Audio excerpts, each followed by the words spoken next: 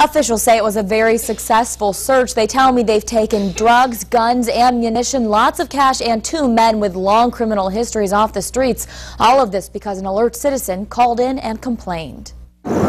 Tucked in the woods down a long lane, deputies say the house here at 4120 Infirmary Road was hiding an illegal drug operation. I'd estimate to be maybe 1.5 ounces or close to 2 ounces of crack cocaine. Street value is about $600 to $900 an ounce for the crack. A couple $1,000s in cash, syringes, scales, bullets, ammunition, and a pistol. Darren Chin and Charles Moore were both arrested at the scene. Major David Hale said his deputies have been investigating their illegal drug operation for the last few months. That's when they first started getting complaints from citizens.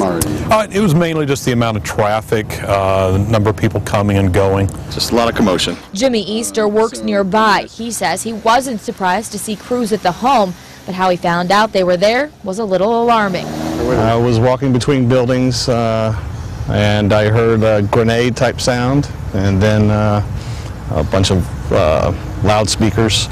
Decided to walk up here and see what was going on.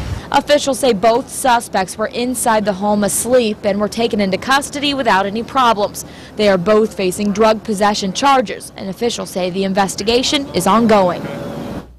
And tonight both men are being held at the Montgomery County Jail without bond. Reporting live, Megan O'Rourke, 2 News on your side.